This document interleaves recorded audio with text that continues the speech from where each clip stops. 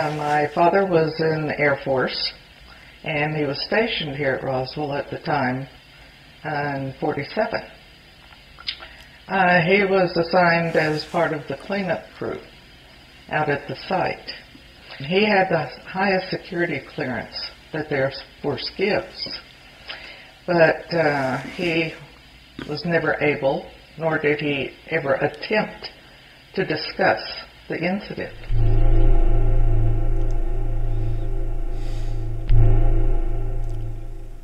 He passed away in 1988. He had his last tour of duty was in Vietnam, where he acquired Agent Orange. Ended up with cancer of the spine. He did not want to die at home.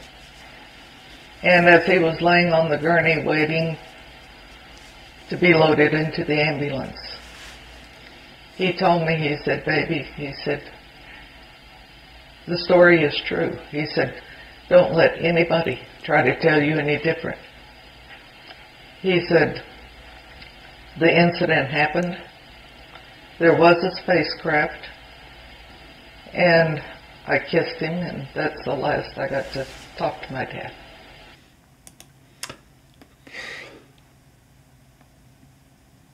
Hi, my name is Jerry Croth. I'm a professor of psychology in Santa Clara University in California. I've written 13 books, usually academic. This one is brand new, 2017, and it starts with a very, very personal experience that happened to me 52 years ago. So this is before my doctorate. I'm teaching the 5th grade, and a little girl comes up to me with a piece of material about 5 inches square, and she says, "My daddy says I should show this to you." And I was, what, 25 years old, 24 years old? And I thought it was aluminum foil, and I said, "Oh, thank you very much." She said, "Well, why don't you crush it?" So I crushed it into a ball. She said, "Let it go, let it go." And it just absolutely opened up. No creases, nothing. I said, "Whoa, that's not aluminum foil. What is that?" She said, "Try to put a hole in it." So I took a ballpoint pen, tried to this is paper thin, like a piece of stationery. Silvery gray, a little bit rubbery. Not too much, a little bit. And I stabbed it, and nothing happened. It just went like that. And then it disappeared when you took the ballpoint pen away. She said, "Try to cut it." I said, "Is that okay with your daddy?" And she said, "Yeah." So I took up my scissors and I tried to cut it, and it just bent. You could not cut it. I tried 3 different kinds of scissors. So I said thank you, and I didn't think anything more about it for probably 45 years. I thought her father probably worked at NASA, and it was probably some kind of experimental material. And honestly, I had no interest in UFOs and nothing. So I'm working on my first book about UFOs that was published in 2010. And I'm reading something that's kind of strange that suggests that this material has the properties of the Roswell crash and the Roswell foil, which gave rise to this book. Now, I want to fill you in on a few more details. I thought, I'm going to try to find this girl. Well, that was my class, 52 years ago. And there are people on Facebook who still maintain contact. I thought I taught 4th grade. They said, "No, you taught 5th grade." And there's some people who know all the names of all those people. They have their Facebook alumni page. And they said her name was Denise Daly, and she was not in school very long, and nobody knows where she is. They think that her father worked for the military. Well, well, well, isn't that interesting? So I talked to a Hollywood producer who wanted to put this thing on TV. I said, I haven't even finished my book yet. He said, "I know a private detective. He'll try to find Denise Daly. She had a twin sister named Veronica, or Patricia Daly, Michigan, St. Mary of Wayne School, 1965. Couldn't find her. A Latvian private detective offered his services for free. He's interested in UFOs. He found about 15 Denise Dailies. I called them all. I emailed them all. Nothing. Okay, so who did your father work for? What kind of material was that? And the fact is, I have never, ever seen this material again.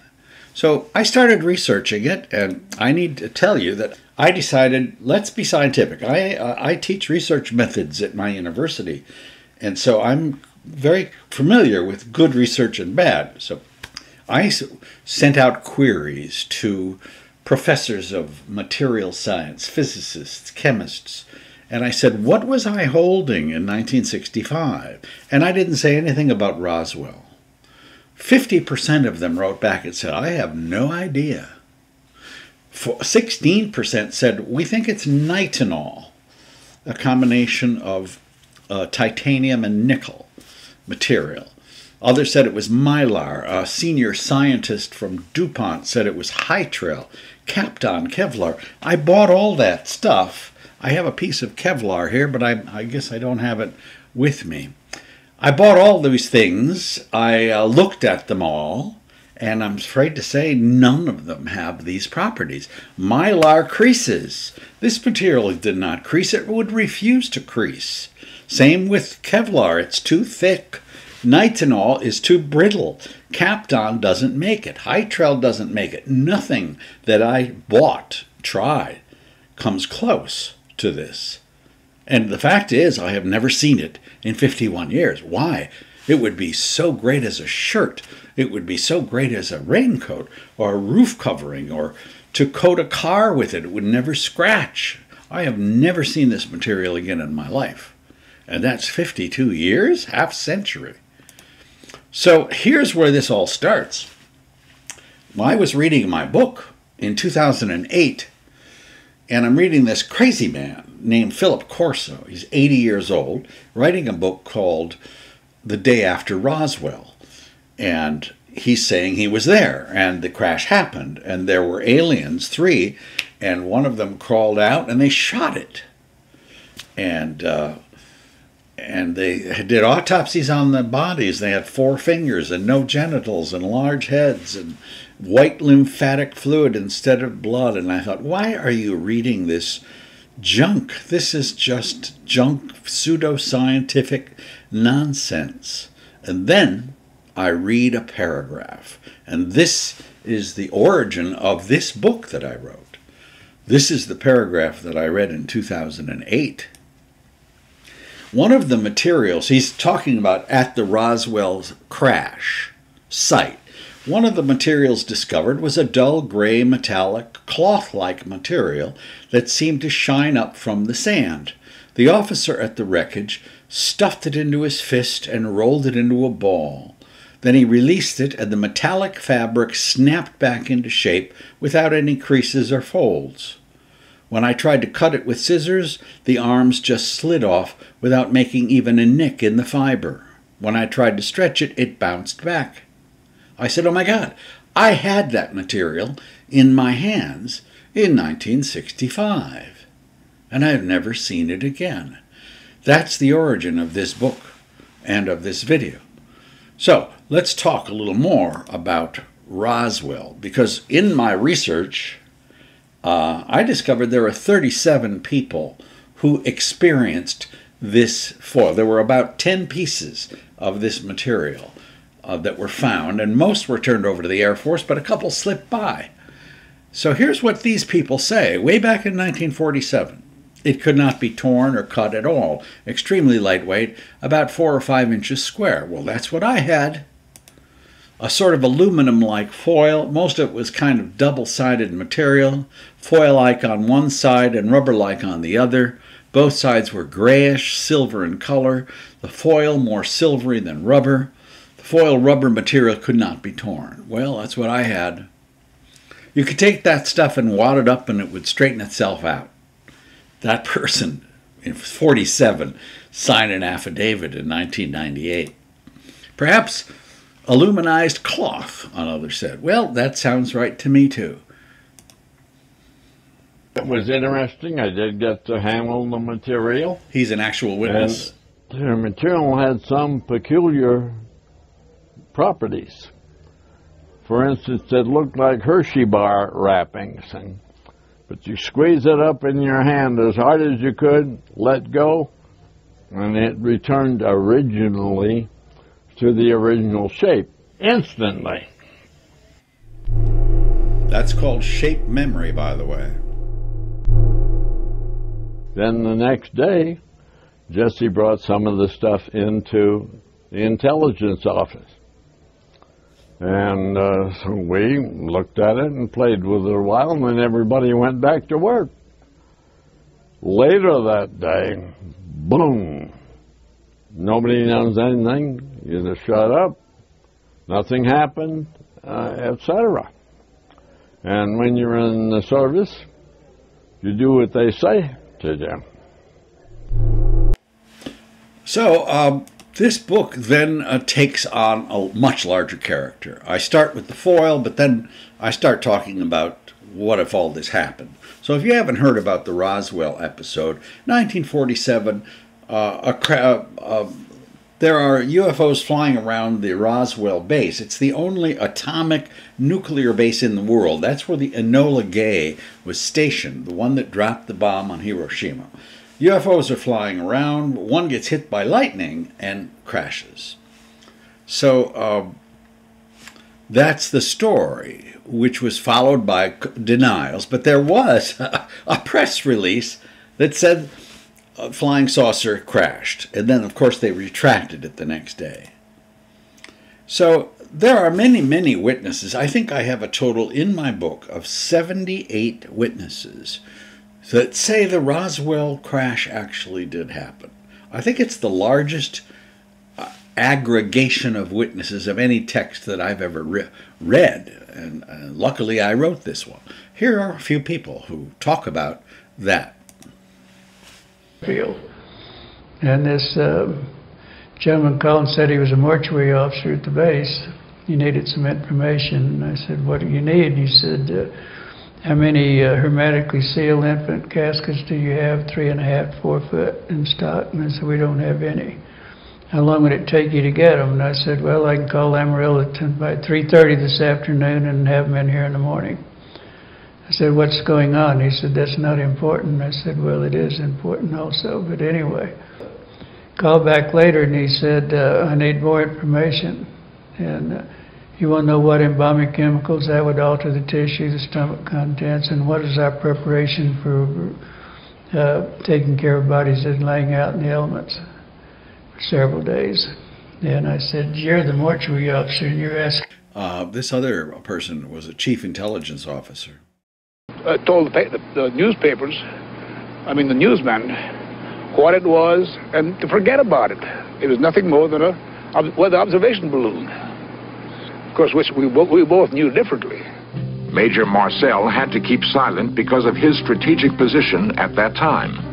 He was in charge of all security and intelligence on atomic tests in the United States and the Pacific. It was not anything from this earth that I'm quite sure of. Because being an intelligence officer, I was familiar with just about all materials used in aircraft and in our air travel. This is nothing like that. It could not be. It could not have been. I decided to not limit this book to Roswell. I really wanted to say, if extraterrestrials have made contact with Earth, it is probably the biggest story of our lifetime, of this millennium, of the history of the human race. So let's go beyond Roswell. So if you look through the literature of relatively respectable people, you start finding a whole bunch of stuff. For 30 years, I've held that image in my mind. What I saw was a circular object that looked like two pie plates put on top of each other with a golf ball on top. It was a classic flying saucer, and it shot a beam of something at our warhead. That's an Air Force officer flying a strategic air command bomber. That's not just a person who's crazy or an alcoholic or trying to write a bestseller, okay? I'm convinced that these objects do exist and that they are not manufactured by any nation on Earth. I can therefore see no alternative to accepting the theory that they come from some extraterrestrial source. Lord Downing, Royal Air Force. There are a lot of respectable people. However, I'm a scientist or a social scientist, and I have a need to be objective, so I tried to get in touch with skeptics and doubters and debunkers, and they're not very nice people. I met James Oberg. Now, if you're a little bit agnostic on this question, or you have an open mind, boy, talk about hostility. Well, I really had some difficulty with Oberg.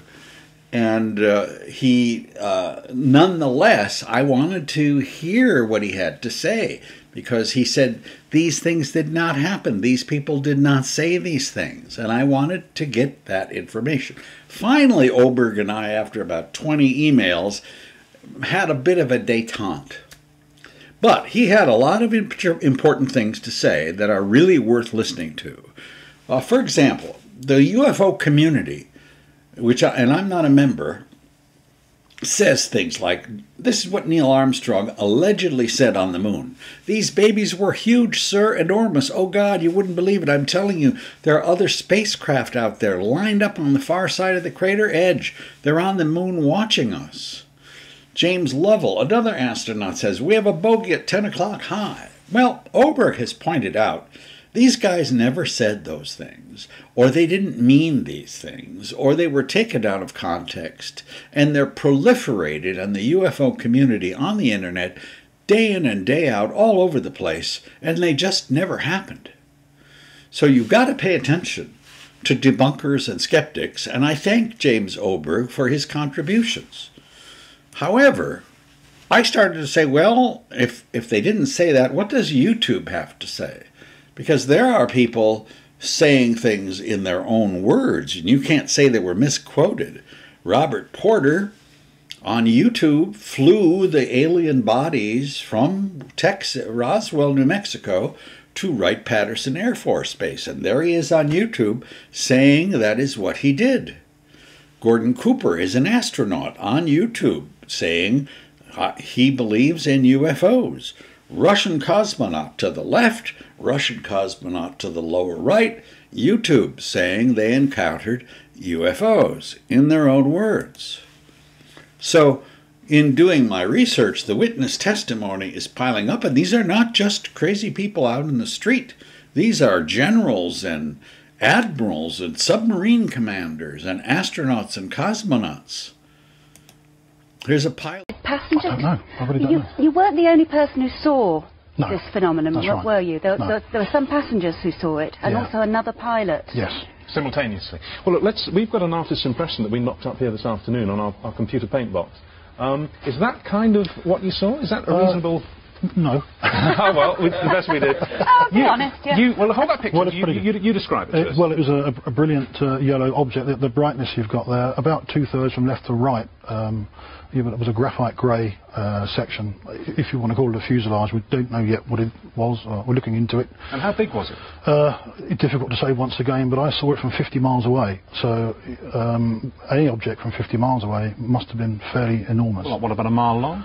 It's possible, yeah. Did it move at all? It probably didn't move, but I had the great opportunity the other day from Jersey Air Traffic Control visiting their radar room, and some interesting traces, let's put it that way, from the radar Really? indicate that there's a possibility that they did pick up from both Guernsey and Jersey radar traces, spurious traces they call, for around about 55 minutes. How long did you see it for? I saw it in total for 12 minutes.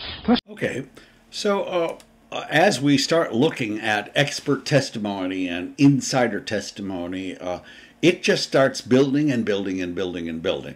Barry Goldwater was a conservative senator. He was also a pilot and a major general in the Air Force Reserve, and he knew all the Joint Chiefs of Staff. He knew all the top people in the Pentagon. He appropriated money for them.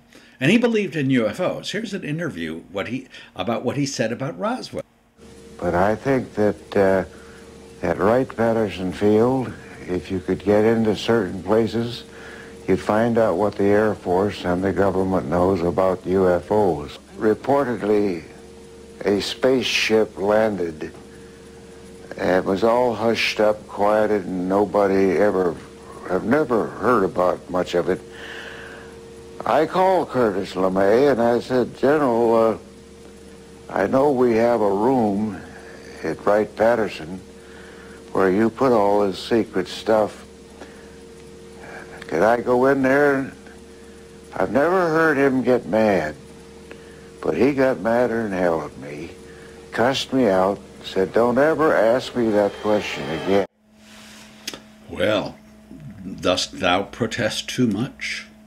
So, in looking at expert testimony, I decided to look at the best UFO stories. What are the best UFO stories? Well, from an objective perspective, the best UFO story is not one person's anecdotal account. It's corroboration. If there are lots of people and intelligent people and expert people who saw it, that makes a more viable story. So the best UFO stories in my list: Russian sightings, Roswell, Iceland, Montana, Australia, the Indian Valley Indian Point sightings, and so forth. So I would, instead of recapitulating this whole chapter, which is pretty long, here's just one incident that I have in my book. Iceland, 1951. A guy's flying with 30 passengers, and he has like 5 or 6 pilots and navigators on board. Some of them are just passengers. And he's flying from Iceland to Newfoundland, okay? And he spots something that looks like a city in a very remote region of the ocean. And he says, are we off course? That looks like a city down there. And all of a sudden, the lights of the city go off as he's coming closer to it. And instead, a single UFO comes towards him and almost hits him. And he takes it off automatic pilot, and some people are even ducking for cover. So here's his video. Or maybe at the tip of Greenland. So he said, no, we were right on course. So we watched it for a while, and we were drifting to the right of it, and where our heading was 222 degrees, 225 degrees in that direction. As we became, I would say, we were at 10,000 feet, I would say it was 40 miles away originally, and it was very large. I mean, I couldn't estimate the size of it. So I sent the crew chief back to get the other plane commander, Al Jones, because they wanted to land at Argentia. So when the crew was coming up from back half, there were 31 passengers, and we had 2 VP crews which had pilots also, and patrol plane pilots. And at the time that they came forward, the lights went out on the water. There was nothing on the water. This was about 15 miles away. I mean, it was just dark. Now standing behind me was the navigator, the radioman, and also the plane captain, plus them. The cockpit was full, and there were heads all over the place. And all of a sudden we saw on the water a yellow halo that was very, very small, about 15 miles away. And it came up to 10,000 feet like that, a fraction of a second. And I thought it was going to go right through us. And I disengaged the autopilot, pushed the nose over, because I was going to go under it at the angle it was coming toward me. So what happened, the minute that I did that, it was up at our altitude, and I could see nothing outside of the cockpit but this craft. And so I didn't know which way to go. And then all of a sudden I heard a racket. I didn't know what it was. And I said, Fred, what the hell was that? He looked around, he says, oh, he said everyone was ducking in the back of us, and they collided, and they're all laying on the deck back there, scrambling on the deck. So when I looked back, it wasn't there. And he says, it's over here on the right-hand side. Now, it was about a mile or so away on the right-hand side, and it kind of drifted forward, maybe to a position maybe 5 miles away, and that's where it stayed with us for quite some time. This is when we could first see, it wasn't above our altitude, it was below our altitude, but it's still above the horizon where you could see the side of the craft, you could see the dome, and you could see the color around the perimeter of the craft. And then we knew that it was a friendly encounter. We knew it knew we were there. We knew it came out to see us. So we watched it for a while, and Al says, well, let him get in the seat. So I let him get in the seat, and he disengaged the autopilot, was going to chase it. Now, we had a ground speed, we had headwind of about 60 knots, so our ground speed was maybe only 120, 130 knots. And so he wasn't going to go too far in chasing this thing, but he did turn to chase it. So I decided I would go back aft to see how the passengers reacted, and also talk to the doctor that was back there. He used to make the trip over there. He had a daughter going to school in London. And so I went to him first. I said, Doc, did you see what we saw? And he says, yeah. He says, he looked me straight in the eye. He says, yeah. He says, it was a flying saucer. Now, the reason I included that, not only does that man sound very convincing and not trying to write some kind of a fancy book, but he's sounds like a very rational man, doesn't he? Now, if they dug up on a report which was basically saying that this happened, and it was signed. If you look at the bottom, 1, 2, 3, 4, 5, 6, 7 officers on that plane all testified to the same thing. To me, that's good evidence. That's corroborated evidence. It's official. It's on paper. We have it in the man's own words.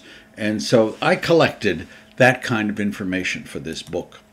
Okay, now, another source of evidence is you can't exactly prove that the UFO happened. Somebody will come along and say, no, you misperceived, or you lied, or you just didn't understand, or you're making it up, or it's a hoax. All right, but another approach is negative evidence. That is something you can prove. You might not be able to prove that a UFO happened, but you can prove that the government lied about it. Okay, that is something that is much more definitive. We've all heard about Project Blue Book. It was a project sponsored by the Air Force. It looked at thousands of UFO sightings. It basically concluded that all of the UFO sightings were explainable, that there are no such things as flying saucers. Okay, and most people who don't believe in UFOs point to Project Blue Book and they say, aha, see, there it is, there's the proof. They don't exist. You guys are crazy. Well, the head scientist at Project Blue Book was named Alan Hynek. He was on that project for 20 years. After the Blue Book was published, he had an attack of conscience, and he said, folks, it was a scientific pretense. And the whole effort of Project Blue Book was to debunk everything. That was its intent. That was what I was doing. And it's almost like he begged for forgiveness. He became a UFO advocate a few years after Project Blue Book. There were a lot of other projects we'd never heard of. Project Garnet, Gleam, Magnet, Moondust, Pounce, Signs, Sunstreak, Bear, Aquarius. This thing did not go away. It's just that was the publicity. Another piece of negative evidence, which is just absolutely stunning. There was in Bentwaters, England, there was a nuclear Air Force base, the largest nuclear Air Force base in Europe, still is. And in the 1980s, there was a UFO sighted over a few days near this base. Now, the base commander was named Colonel Halt. And people said, well, we heard about it. Did it happen? I mean, what did the Air Force say? And the Air Force denied anything that existed. There were no reports, no videos, nothing made, didn't happen. But a Freedom of Information inquiry discovered that Colonel Halt actually wrote a report, a 2 or 3 page report. And that became evidence. But what's even more interesting is that Colonel Halt retired from the Air Force, and after he retired, boy, he had a lot to say. This is Colonel Halt. Good afternoon. My name is Charles I. Halt. I retired from the U.S. Air Force in 1991 as a colonel. During my military career, I was base commander of 2 large installations, and at the time of my retirement, I was as a deputy base commander. In December 1980, early in the morning, several of our security policemen discovered strange lights in the forest in East Anglia, just outside the back, and approached the craft. They reported it being triangular, approximately 3 meters on a side, dark metallic in appearance with strange markings. They observed it for a period of time, and it very quickly and silently vanished at high speed. Initially, I was not aware of all the details. I was only told of strange lights, and I was sure there was a logical explanation. 2 nights later, at the family Christmas party, we were interrupted. The on-duty flight commander for the security police squadron, Lieutenant Bruce England, came and approached the base commander and I. He was white as a sheet. He said, "It's back." We said, "What's back?" He said, "The UFO." I took several security policemen with me, a disaster preparedness NCO who took an APN-27, a Geiger counter, and a camera. I also had my small cassette recorder I carried everywhere when I was on duty. I was taken to the supposed site. We found indentations approximately 1.5 inches deep, approximately 6 to 8 feet on a side, and radiation of 8 to 9 times normal background radiation. Not enough to be dangerous to somebody, but significant. We also found broken branches on the trees. While we were milling around trying to make sense of the whole thing, one of the individuals with me suddenly spotted something. Off through the forest was a bright, glowing object. The best way I can describe it, it looked like an eye. It was bright red with a dark center. It appeared to be winking. It would sort of wink. It was shedding something like molten metal. It was dripping off it. It silently moved through the trees, avoiding any contact. It bobbed up and down, and at one point it actually approached us. We tried to get closer. It receded out into the field, beyond the forest, and silently exploded into 5 white objects. Gone. So we went out into the field looking for any evidence, because something had apparently been falling off it, and we found nothing. But while we were searching around in the field, one of the people with me noticed some objects in the sky to the north. There were 3 or 4 objects in the north, brightly colored, changing from elliptical to round, and moving at very high speed and sharp angular movements as though they were doing a grid search. While we were watching them, somebody else noticed to the south there were 2 objects just sort of hovering in the sky. One object approached us at very high speed, best guess is 3,000 to 5,000 feet, somewhere in that neighborhood, stopped directly overhead and sent down a concentrated beam at our feet. It was about 1 foot in diameter. The best way I can equate it is sort of a laser beam. We stood there in awe. Was this a warning? Was this an attempt to communicate? Was this a weapon or just a probe? Just as suddenly as it appeared, click, it disappeared. We stood there, really concerned. So that's a lot more than was in his report that was discovered. But it's quite clear that the Air Force said, no, nothing happened. Now, if you believe the Air Force, fine. If you believe this man, then you've got a decision to make. UFOs are real or UFOs are bunk? That is the biggest question you can ask yourself and you can answer for yourself. So in all of my research, there are lots of stories. There are 10,000 people who said they saw the Phoenix lights. There are 13,000 people who said they saw, who are estimated to have seen the Belgian UFOs. There are 3,500 pilots who have anonymously reported UFOs. There are 7,500 people who have seen UFOs over the Indian Valley area.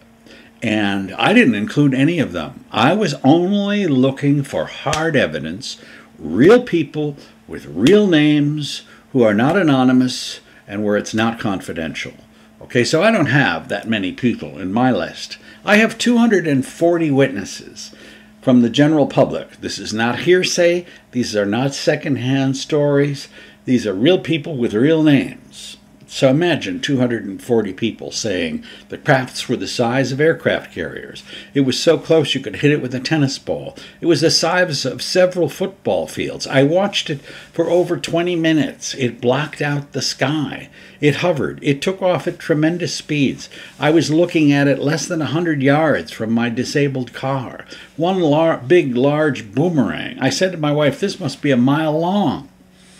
Now, in addition to those 240 witnesses, I also made a separate database of expert witnesses, majors, captains, lieutenants, pilots, air traffic controllers. These are people who have perceptual skills better than the average guy on the street who says, I see something up there, okay? We airbrushed out pictures and shadows of UFOs before releasing the pictures to the public. I've flown 747s and never seen anything like this in my life. We saw it for 55 minutes. The thing was as large as an aircraft carrier. We tracked it on radar and had it targeted when it flew to 10,000 feet and then back down to 500 within seconds. Possibly the length of 2 aircraft carriers and the width of 1.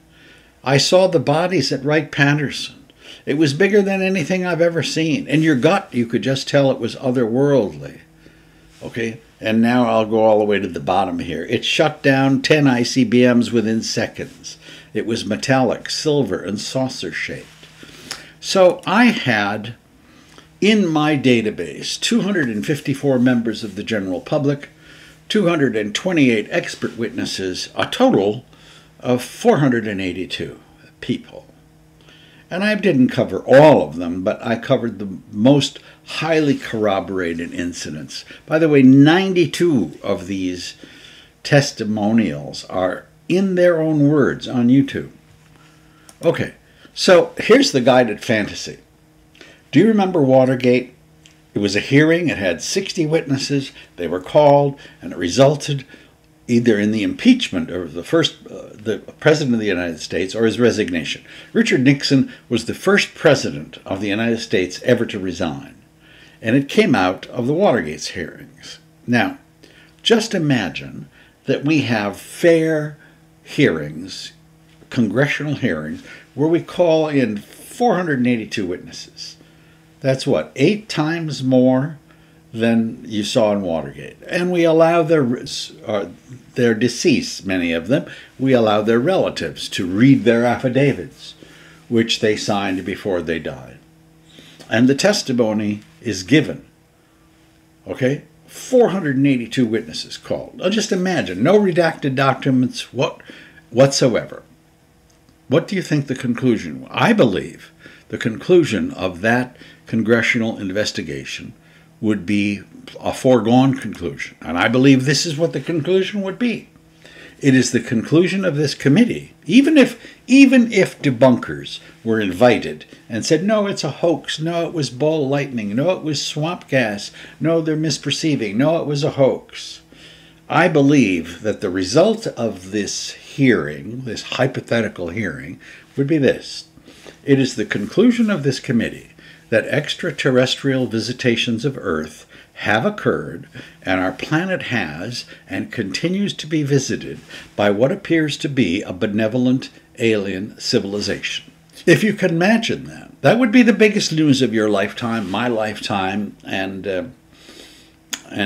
of the last few millennia in the history of our species, of civilized man. All right, now I'm going to conclude this section. Most UFO books end at this point, not mine. This is just part 1. Here are just a couple UFO videos. I don't know if they're authentic or not. It's impossible to tell. But just to give you a little shot at what UFO videos might look like, here are a couple.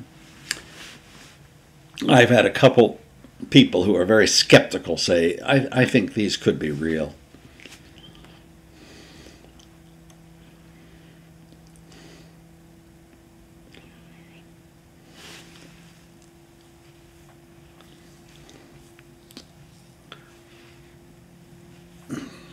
There are many, many, many such videos on the internet, but according to one of my very, very skeptical colleagues, many, many of them are computer enhanced and driven and fakes and hoaxes. So it's really difficult to decide what's real and isn't. So part 2 of this book is what happens to the world if you accept that extraterrestrials have visited.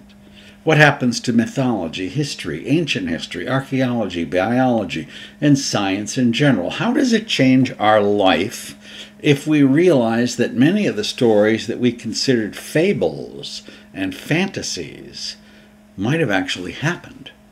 So let's go to mythology first. Now, we're looking at the part of our cognitive world that is going to be shattered and changed by this realization.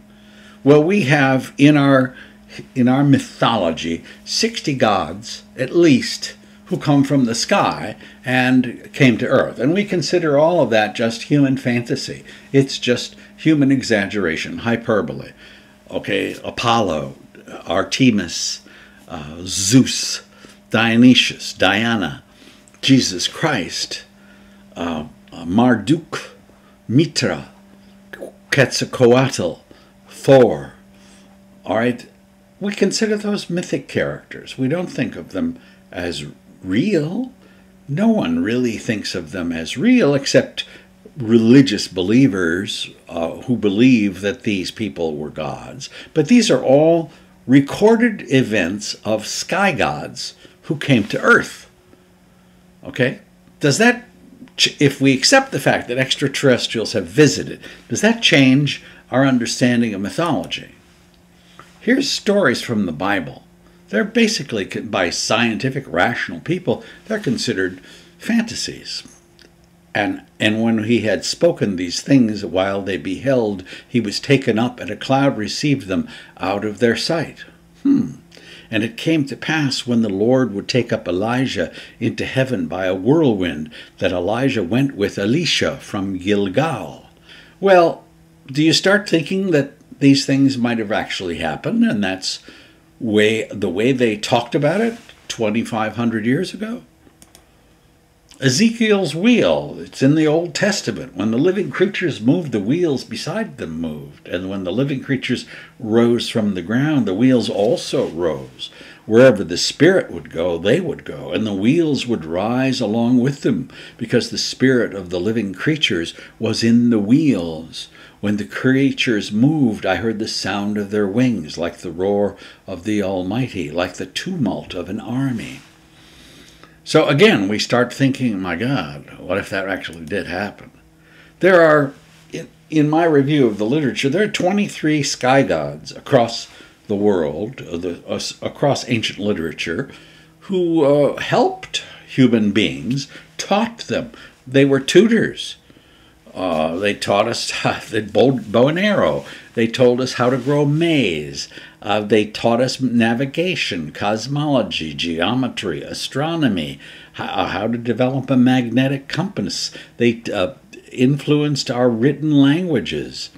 They taught the Sumerians about smelting and agriculture. That's a cross-cultural theme. Tutors from heaven. Now, here is I'm a psychologist, and I'd just like to make this point, okay? Think about this as a template for understanding all this. In 1942 or so, a man named John, who said he was from, I think, California or someplace, was flying a Cessna over the Caroline Islands in the South Pacific, and they had never seen an airplane. And he landed his plane and brought what they called cargo, an Agatha Christie novel, I guess some candy bars, and they called him John Frum. Now, they have deified John Frum. He was from California, but they call him John Frum. And every year, they have taken this guy who was like, to them, a sky god, who came from space, who had incredible technology. They make their own replica of his aircraft. They create a runway, and they celebrate John Frum Day. I think it's February 13th. They wait for the second coming of John Frum. They wait all day and all night, and they have this mythology, this religious mythology, that John Frum will return. He will come back, the second coming of John Frum, and he will bring with him goodies and refrigerators and cement houses, and he will bring them salvation, okay? So we think, oh, that's superstitious thinking, that's primitive thinking. He was just a guy probably from California with a Cessna, and they've made a bamboo replica of a Cessna. But the question about the cargo cult of the Caroline Islands is this. Is this the template here? The psychological template is when you meet a creature that comes with incredible technology from space, from the sky, there's a tendency to deify that person, to turn them into gods, and to imagine their return, their second coming. So what happens with John Frum? Is that what happened with Zeus? Is that what happens with Osiris and Horus and all the other gods that our human mythology describes? That is a very important question. Let's look at archaeology. How is that changed if we accept the fact that extraterrestrials have visited? Well, we have a lot of rock art that we kind of ignore. These are rock figurines from Niger, from Bulgaria, they're from Utah, Australia. They sure look like strange creatures, helmeted creatures, extraterrestrial creatures, having antennas, large eyes, large heads, and they're scribbled on rocks all throughout this earth. Okay? They could draw better than that. Okay, but what are they drawing? What are they describing? Wow.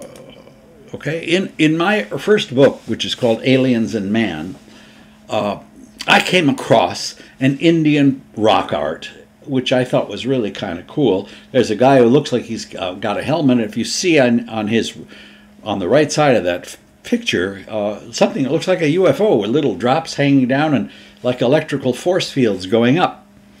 Well, I couldn't find the source. I couldn't be sure that this was not some kind of a hoax. So in this book, I really wanted to find out where is this? I know it's somewhere in India, but the guy who discovered it was named Wasim Khan. I couldn't find him. But I kept at it, and I said, where is he from? Does he have a PhD? Is he an archaeologist? Is this fake? Is it a hoax? I finally, it took me 4 months, but I got in touch with Dr. Wasim Khan, who is a tribal archaeologist, who said that cave does exist, and that art does exist, and it's not fake. Okay, so I included that.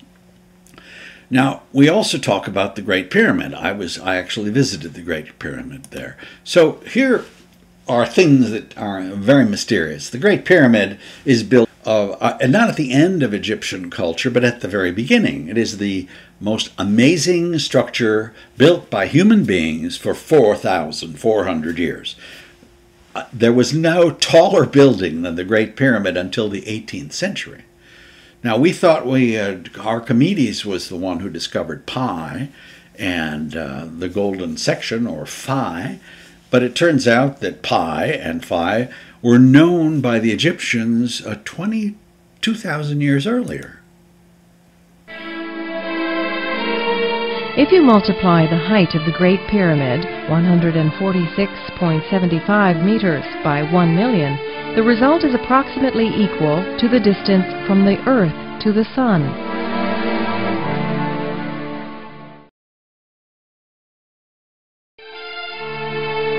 The weight of the Great Pyramid, 5,273,000 tons, multiplied by 1 billion, equals the weight of the Earth.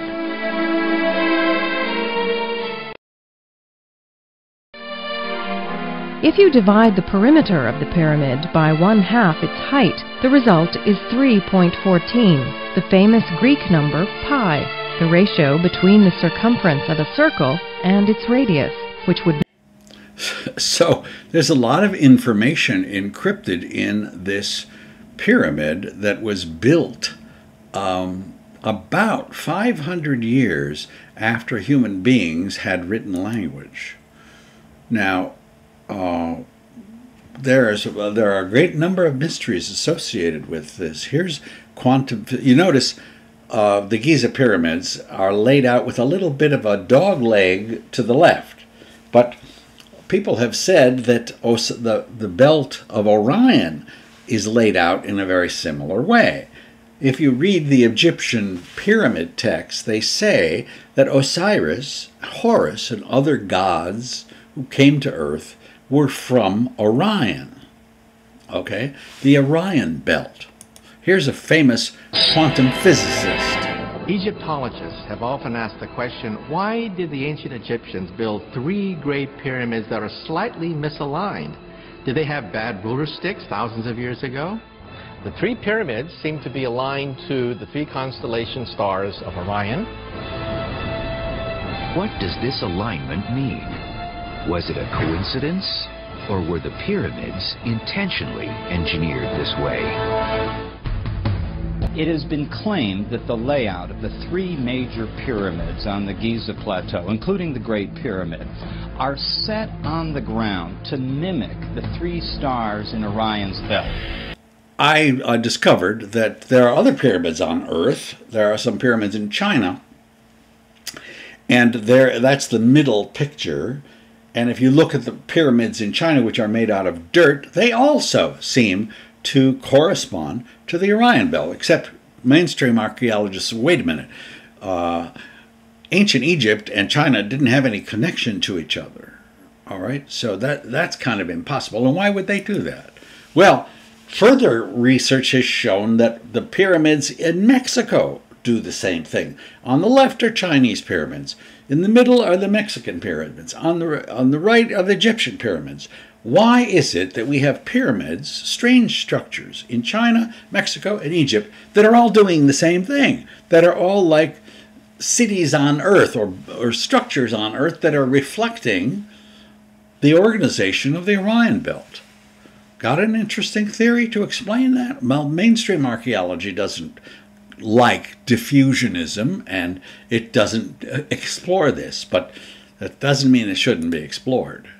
And also, in my book, I discovered a thorn in England, almost 1,000 years before the Great Pyramid is built. There's a henge, and the henge is called Thornborough Henge, and it is laid out almost exactly as an analog to the Orion belt. Very interesting. You have to read this chapter. It gets a little technical here. Thornborough is 3500 BC, Giza is 2600 BC, China 150 BC, Mexico 200 BC. Why are they all doing that? So the next chapter looks at a very controversial idea, biological implications. Is it possible that our biology has been influenced by extraterrestrial contact? Well, that is not a popular topic in the academic world. Okay, but I want to explore it. I'll tell you why. Before I tell you why, I'm a psychologist. Carl Jung was a very famous psychiatrist. He was associated with Freud. He looked at dreams and myths differently than Freud did. He said sometimes you'll have a dream. It's not hidden. It's not hiding the meaning. Just look at the dream and find out what it's telling you. Or with a myth. So take a look at this picture and tell me, what is it that you're looking at? This is the nativity scene. About 33% of all human beings on Earth are Christian, one denomination or the other, and they pay attention to this idea, this image, on December 25th every year for 2,000 years. What are you looking at? Well, you're looking at a woman who was an earthling who gave birth to a child whose father was not of this earth. He was a divine being, the divine father, a sky god. Okay? You're looking at a hybrid, a half-human, half-heavenly, extraterrestrial creature whose name is Jesus. That is what is fascinating you, or that's a different interpretation of what is fascinating you. So the question is, We have mythology that says the gods married, consorted with, had children by, mated with human beings. Zeus, the Japanese royal family. Is any truth to that rumor? Is that all fable, all crazy? Well, we were taught in high school that human beings, Homo sapiens, are about 50,000 years old. Not true. The Omo skull was found in South Africa, and the biologically modern man is 195,000 years old. That is, you could have mated with a creature that existed 195,000 years ago on this earth because it was a biologically modern man, woman, human. Okay, so that's how old we are, much older than we ever thought. So when we look at human evolution, we have some problems to confront. We were very, very slow in developing culture. Our cultural advance begins about the 94th percentile of our being on this planet. The first bow and arrow are developed in 9000 BC. The first civilization, Sumer, is in the 4th millennium BC. The first written language is 3500 BC. Okay? That took an awfully long time for us to develop cognitive capacities. Why were we so retarded for so long?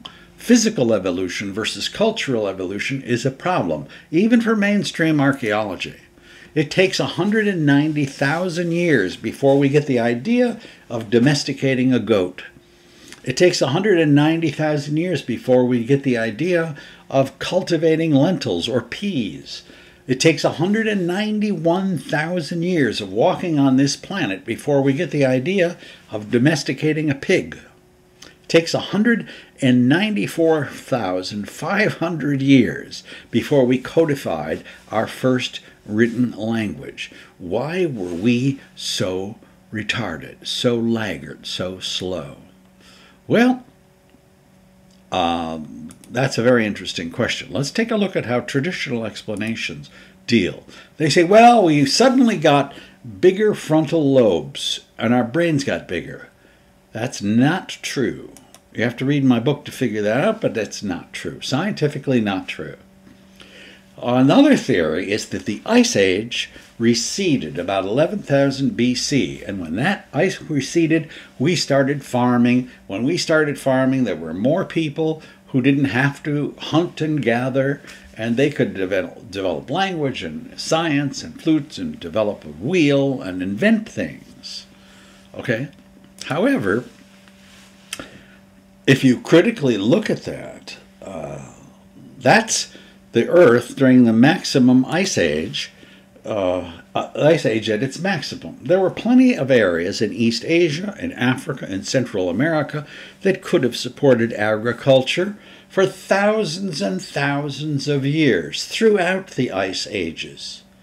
Chimpanzees were still eating bananas at the maximum part of the Ice Age. Why weren't humans farming? Why weren't they growing peas and domesticating goats and horses? They had 190,000 years, and they weren't doing any of that stuff. Okay? So that is a problem. Now, there's a book, mainstream book, not an E.T. book, that I thought was interesting. It's called The 10,000-Year Explosion. This guy attempts an explanation for why we were so slow. And I liked his book, and I think it's a reasonable theory. He says this: the Ice Age recedes, we develop agriculture, the population... Here's a graph. It goes up and up and up and up. As population increases, genetic diversity increases. Mutations increase. Smarter genes develop more rapidly. I thought that was a reasonable traditional explanation for how we get smarter so quickly, because Darwinian evolution doesn't happen overnight.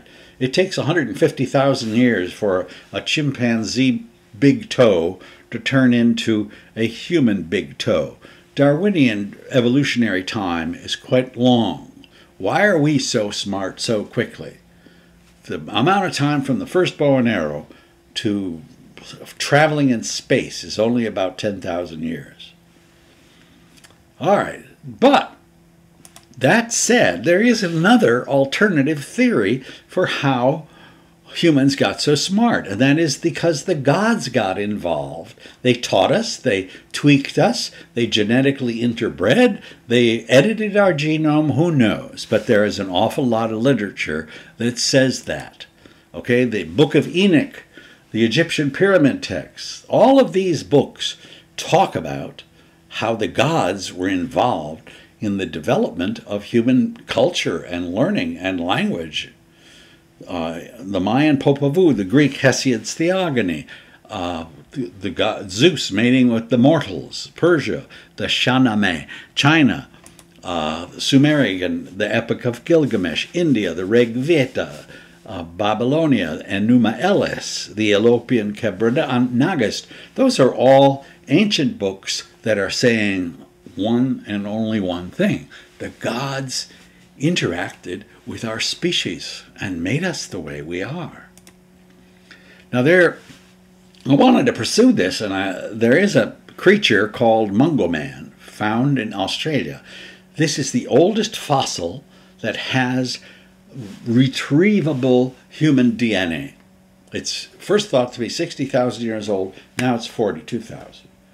Okay, this is the oldest biologically modern man where we can look and see the DNA. And guess what? It's not what we expected. It's not like our own. So some people argue, well, maybe it was a different species of Homo sapien. Okay. All right, but it appears that our DNA has changed since Mungo Man. That's the point. So where do we get these new genes that make us so smart? The mainstream hypothesis is in that book, The 10,000-Year Explosion. Mutations caused by rapidly increasing population, which in turn is caused by agriculture. But the other hypothesis is the mythological extraterrestrial hypothesis that says the gods came, interbred, taught us, changed us, and altered our biological composition. Okay. Now, but there was one last chapter of this book on crop circles. Is it possible that the gods have been trying to communicate with us and we're ignoring it? I mean, we see these strange things in our fields, and the majority of Americans say, no, those were made by people. They're all man-made. They are really, really cool, though. Really, really intricate. Very hard to do in wheat. How do they do them? What is involved? And I wanted to explore, as one of the most speculative chapters in my book, what if these aren't man-made? What if we need to look at these as very abstract communications coming from someplace else? Here is a YouTube video where the UFO people say crop circles are not all made by man. Some of them are made by balls of light that come from space. This could be a hoaxed video. It could be the truth. Watch it very carefully. There's a couple of lights down there somewhere. This controversial film appears to show strange objects hovering above a cornfield. Below, complex circle formations appear.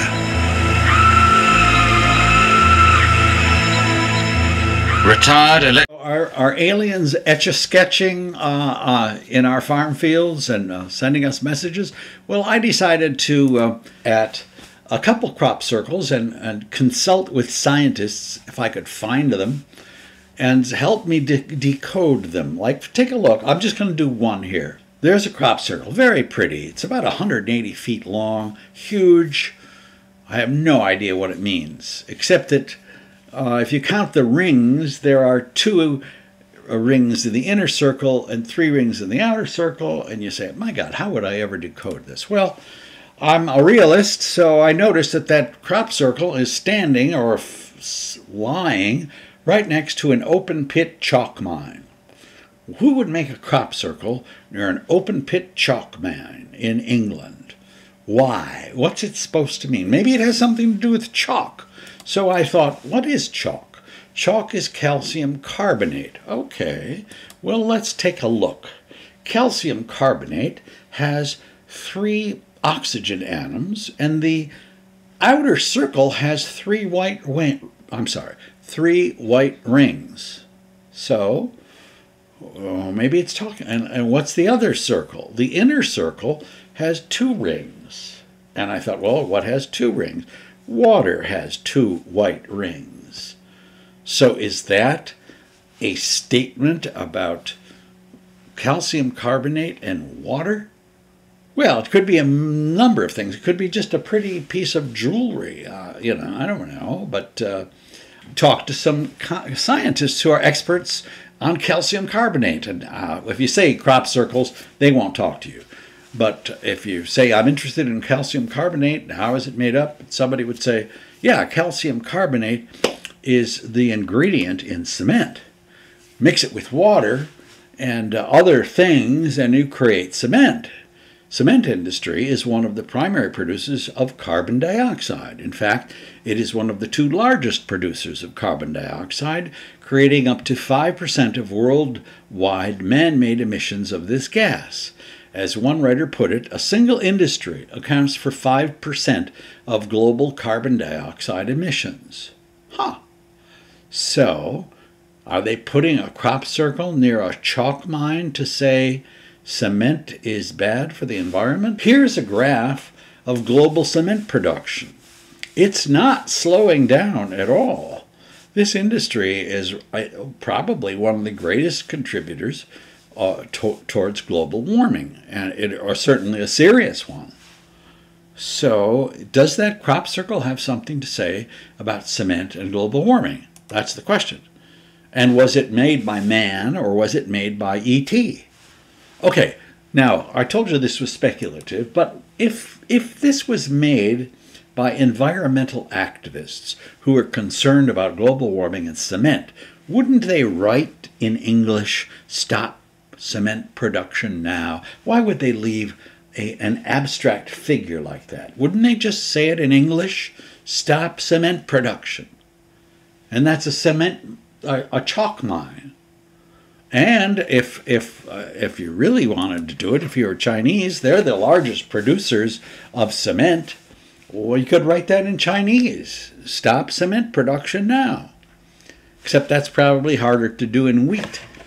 So if that circle has something to do with cement production and global warming and CO2, I don't think it was made by human beings who are concerned about the environment. Do you?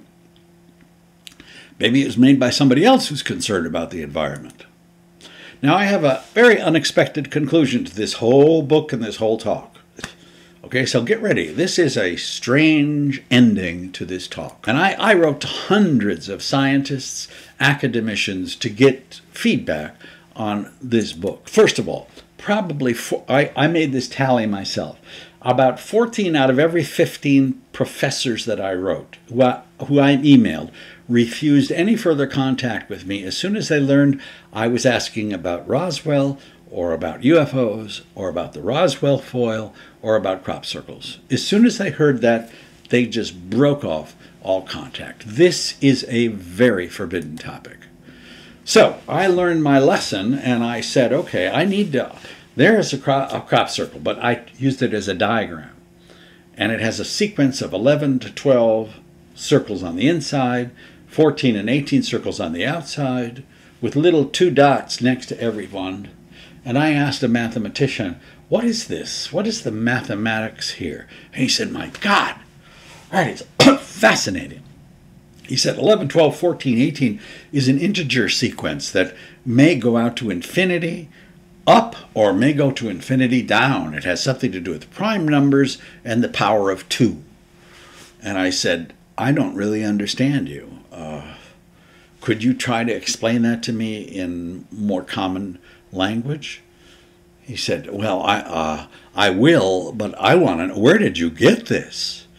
And so I thought I would confide in him, and I told him it came from a crop circle. You can see a little person standing in the center of this amazingly complex and beautiful crop circle. I said it came from a crop circle. Guess what he wrote back? He said, well, that says it all as far as I'm concerned. And that was it. No more communication, no more discussion of integer sequences, the power of 2, prime numbers, nothing. So that's what happens, and that's part of the conclusion. We have a tremendous level of bias against this hypothesis, especially in the academic world. So the feeling of ridicule, of scorn, and that you are a nutcase involved in nutty things is ever present in this work. This is what Copernicus said. Copernicus. Therefore, when I considered this carefully, the contempt which I had to fear because of the novelty and apparent absurdity of my view nearly induced me to abandon utterly the work that I had begun. That is the feeling that you have when you're serious about this topic. You know your friends think you're crazy. You know that there are people who are going to come out of the woodwork and say, that's false, that. No matter how much evidence you bring, how many generals you have. So the question we are really asking is, do we want the truth, or are we afraid of the truth? Do we hold on to these delusions because it gives us some comfort? 79% of the American people believe the government is withholding the truth about UFOs. You would think 8 out of 10 Americans want to know the truth. Is that true? They seem to want to know the truth. The academic world, on the other hand, is absolutely adamant in its opposition. UFOs and all that stuff just doesn't exist. Okay? And stop it. Okay? Stop saying the pyramids were built by aliens or influenced by aliens. It's just more pop archaeology, pseudo-archaeology. So my conclusion was, from this exercise, that our sciences, archaeology, anthropology, evolutionary biology, ancient history, mythology, would be shaken to the core if we accepted this belief. Everything would be up for grabs. Everything would change. Professor Alan Hynek said, this is after he recanted, I believe that it will prove to be not merely the next small step in the march of science, but a mighty and totally unexpected quantum jump. I agree. This is extremely revolutionary. This thought is bigger than Copernicus. This is the biggest admission of the truth in our age. So we are fascinated with aliens. Is it time for the truth, or will there be too much cognitive dissonance? We like to have movies about them and see them, but the reality is different than the fantasy. Okay, there's a Brookings report. The government in the 50s asked, obviously for some reason, they asked the Rand Corporation, what would happen if you told the American people that UFOs existed? And the Rand Corporation's Brookings report said, it's not a good idea. It would cause considerable cognitive dissonance, particularly in primitive cultures. But we believe that it would be very destabilizing. Okay? Alvin Toffler, who wrote the book Future Shock, was interviewed and asked, what would happen if people were told that UFOs actually existed? And he said, I think it would be very disturbing. It would be very destabilizing. I do not think we are ready. I think that it would be quite catastrophic for the psychology of human beings and for societies. Not just America, but for other societies too. So a National Geographic poll actually asked people, what would happen if you learned that UFOs actually existed? How would you feel? 20% of Americans said they would be nervous and afraid. Okay? So it's not as pretty a picture of, oh, our fantasies are coming true as we think. There are very serious consequences to this. So I'm concluding this lecture with a strange story. Okay? The question is, are we in denial and holding too fast to our materialism and our scientific delusion that there are no such things? And are we not really ready for the truth? So George Bush's, the father, George Bush, decided to help his son Jeb. Jeb's running for the Republican nomination. He's not doing well. His dad comes in a wheelchair. He's going to support Jeb. So he wheels himself out on stage, and a guy asks a question. He sneaks a question, and he asks this question, and as soon as George Bush answered the question, they got him off stage and wheeled him away and say, no, Jeb Bush's feelings are not the same as his father, as if his father's crazy. Now, George Bush was old. He may not be the sharpest knife in the drawer, but he was also the President of the United States, and he was also the head of the CIA. And the question that is asked is, Mr. President Bush, when is the government going to tell the truth about UFOs? Well, you don't get to ask the president that question much. Here was his answer. Americans aren't ready for the truth. I think that very much could be the case. Thank you very much for watching.